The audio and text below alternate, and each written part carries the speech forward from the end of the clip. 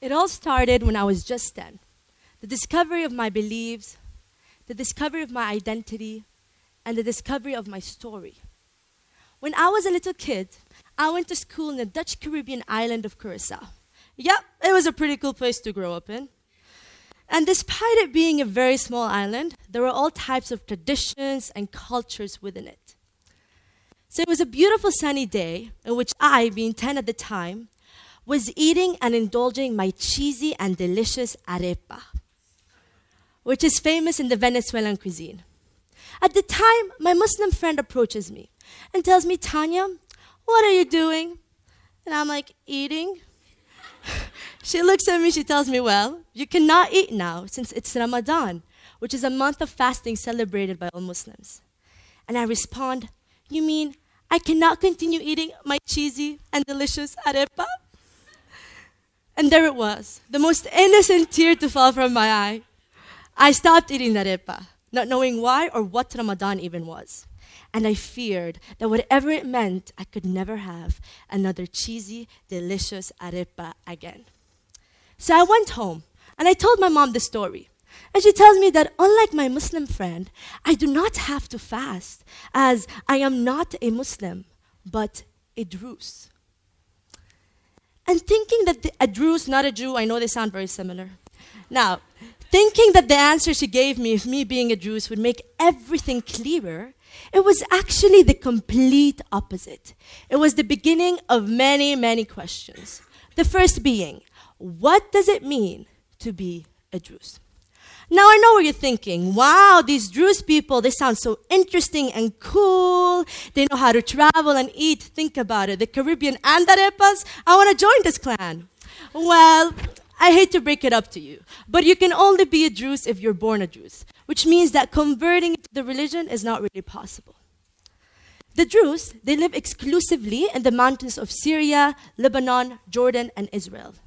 This religion originated 1,000 years ago as an offshoot of Shia Islam, which means that a lot of the Muslim practices are also followed by Druze individuals. However, the Druze strictly oppose mixed marriages, conversion, and they follow the belief of reincarnation. The Druze have also their own holy book, known as the Book of Wisdom, or Al-Hikmah. But this book is not really understandable to the layperson. In fact, if I wanted to further understand this book and to further indulge in my religion, I would have to give up every aspect of my life, starting to dress from toe to head in a sort of a black dress and a white veil, as you can see in the picture behind me. And I will be addressed as a shaykha, which is a person who's fully committed to the religion. Now, it is important to mention that the Druze is a very secretive religion, that I belong to 80 to 90% of its followers who do not really know anything because we're not sheikhs or sheikhas, so we're not fully committed, except some basic stuff with it, which I will mention today. So within only 2 million Druze worldwide, here I am today, a Lebanese Druze woman who today will explain to you my way of living in this tiny but complex religion. So picture this: walls and religion. Let's take a moment to unite these two terms together. The Druze have created walls within their surroundings. Yes, walls, but not literally like the one Donald Trump is so excited to create. Rather, walls that create internal solidarity. Walls that act as a tool in preserving the community's entity. But to live behind the wall and to dive into religious ideals and practices might sound very unprogressive. I mean, doesn't it? It contradicts the idea of being liberal, of living without a limit, without burden, without a wall. However, what if I tell you that I, being a liberal, a feminist, and a critical individual, have chosen to simultaneously straddle the walls of my Druze community and the outside world? But then again, what does it mean to be a Druze? Does it mean to provide utter loyalty? Loyalty. That is one word that will explain to you why I have chosen to straddle the walls of my Druze community, despite my disbelief in many of the Druze practices. I come from a very traditional and culturally oriented family who believed that in order to be a good Druze, you must follow its ideals and practices, primarily the one of exogamy, which I'll explain to you in a minute later. But to be loyal, it's not only about following rules and obligations. It's also about creating a sense of connection, a sense of community, isn't it? For instance, wherever we would go in the world, my family will always try to find other Druze communities to interact with. And yes, of course, as a minority, you want to preserve that identity. But also because no one really knows what's happening. I mean, it's so secretive that they need a reminder here and there of what their values stand for. But then again, what does it mean to be a Druze? Does it mean to sacrifice? Sacrifice is a term that we're subconsciously taught when being brought up in a Druze community. The Druze have preserved their identity and their beliefs and their existence because of sacrifice. They would win battles even when outnumbered by the enemy. Think about it, 2 million Druze worldwide, that is not a lot. How would they do that? Well, sacrifice would be inspired by two other ideas. One is asabiya, which is a term that aims in protecting the community and creates internal solidarity. And two is because of the idea of reincarnation, in which the soul of the muwahhid would be transferred to the soul of another individual, and this creates a sense of kinship. This cements social relationship between Druze individuals. But now, let's talk about marriage. It will teach you and me a little bit more about sacrifice, if you know what I mean.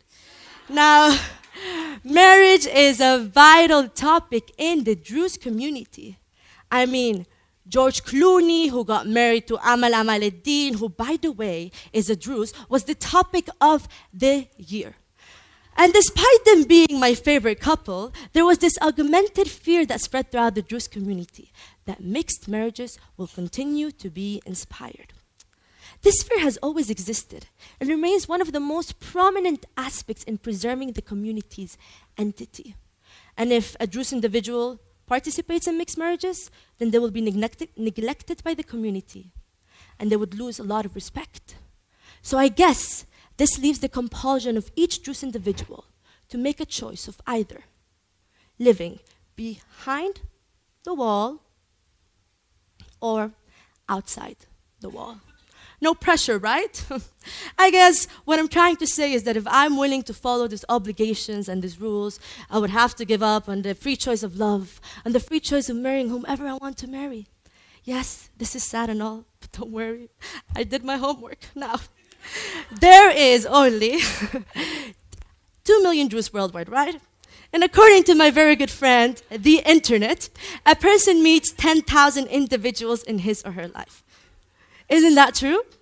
Well, so according to my calculations, I'll bump into the ideal Druze man. Never. Oh, yeah, as you can see, never. So for all the hopeless romantic Druze out there, I feel you should create a sort of a Tinder Druze app. Yes, it will be the smallest app ever because your target audience will not exceed 2 million people, but it will solve a lot of the Druze problems. So if you ever thought that modern dating was tough, then try searching for the right partner in the Druze community. That is a challenge. But then again, what does it mean to be a Druze? Does it mean to protect? Protection is a value that we carry with us everywhere we go as Druze individuals. For instance, now I live in Europe. Previously, I've lived in Venezuela and Panama, in different areas around Latin America and the Dutch Caribbean. And in all of these areas, I've protected their community. I've indulged in their culture and their society. It is because of a protection that I make the choice of today, understanding the words of my religion, despite having moments where I feel a massive disattachment from it. Being a Druze is also part of, it's basically a free choice. No one really is compelled to pray or fast. However, one aspect that is a matter of compulsion is the status that a Druze person is born into. A Druze remains Druze from birth till death, even if they wish to suspend religious practices.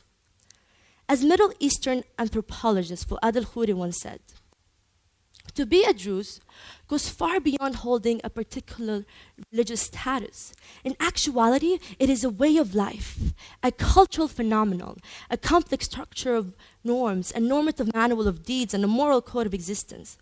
So as I have stated before, The Druze has a compulsion of either making a choice of living behind the wall or outside the wall. However, I have chosen to straddle the walls of my Druze community, to further understand this cultural phenomenon and this way of life, as Fuad states.